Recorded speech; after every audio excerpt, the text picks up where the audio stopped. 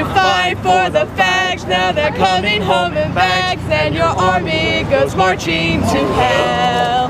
Proud of all of your sin, no more battles you will win, and your army goes marching to hell.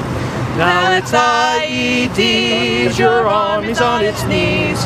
Count off the body parts, all gone. 2, 3, and wherever they go, your dying soldiers show that your army keeps marching to hell. This nation is awash in sin. You see all these fags everywhere, this filth that is overrun this country. It's our job to preach to you guys.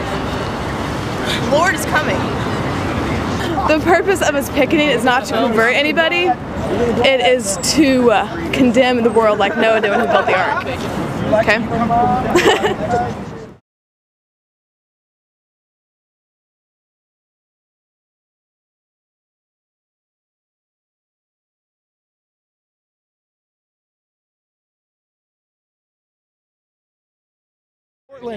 Portland is not really all that together different from any other place in the United States. It just was on our way to our picket called "Stu looks like a lady, a really ugly lady." We're on our way to that picket, so we figured, what the heck? It's like low-hanging fruit. It's like shooting fish in a barrel. Let me get some more things like that. It's easy pickings. There's 3 words for that guy over in Silverton, and it's chromosomes don't lie. And you can add or subtract any kind of appendages that you want, but he's rebellious against God, and he's going to hell for it. And he's teaching the whole community and the entire world, because it's a national story, you know, rebellion against God. It's the duty of every man to warn his neighbor that his sin is taking him to hell. That's what love thy neighbor means. You wouldn't want your neighbor to say, just keep sinning, go to hell, would you? You'd want him to say, stop it, right now. That's what that means. You preach to them, you show them the truth, and that's what this is. We have to have these signs out here. We have to be all over the nation and publishing this message all over the world so we can do our duty to our God, to warn you all that you're going to hell.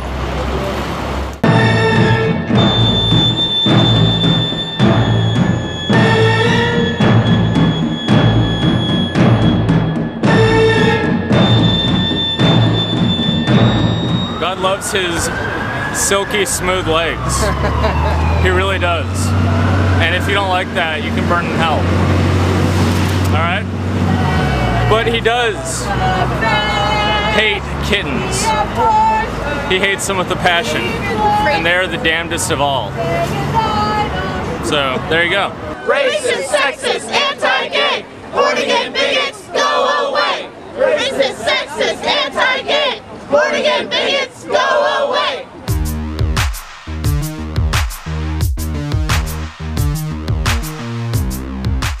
So I'm here at this love rally, counter-protesting Fred Phelps' Westboro Baptist Church. And basically I made my sign that says, made by God, loved by God, because really what we're here doing is to spread the ideas of love and acceptance and tolerance for all. No matter if you're gay, lesbian, bisexual, transgendered, queer, questioning, all of it. And I'm just so thrilled that our school, campus, community came out together as one and just really showed how much support we have for the LGBT community. Isn't it wonderful to live in a town where you have to import hate in order for it to happen? They came all the way from Kansas just to tell us that they hate fags. I've never seen any of those God hates fags people, and I'm hoping to actually talk to a few of them, figure out why they think the way they do, because I have been a Christian my whole life, and I do not agree with the statement God hates fags. So we're here at the protest.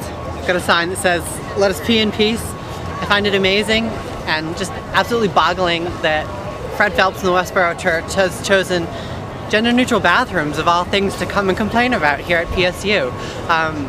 You know, there's enough going on that we can't be left to be alone and on our own and okay. It really just boggles my mind that they chose that. I want to get a team together to help glitter Fred Phelps, because I think that that's the least that someone else can do to this man.